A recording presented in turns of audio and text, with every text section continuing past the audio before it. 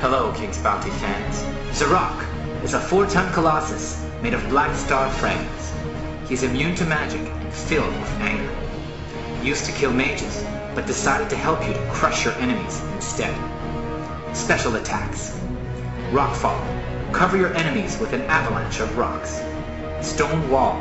A high defensive wall that will protect your troops. Subterranean Blaze. The rock fury comes from underground and attacks all your enemies. Stone Sword. The blade of justice falls from the sky and crushes your target. These moves will allow you to both attack and defend, but first, you will have to accumulate and control your rage. Rage. The rage meter allows you to use the spirits of rage. In a normal situation, the meter is at 0, but it will increase in a fight when your troops receive damage and deal it out. Once you get the correct amount, you can unleash the fearful spirit powers. Use them with great care.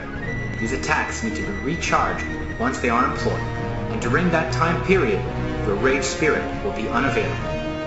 At the end of your fight, if you are victorious, your rage spirits will gain experience and be able to improve their skills. They will inflict more damage, spend less rage, or recharge quicker. See you next time for another episode of Tales from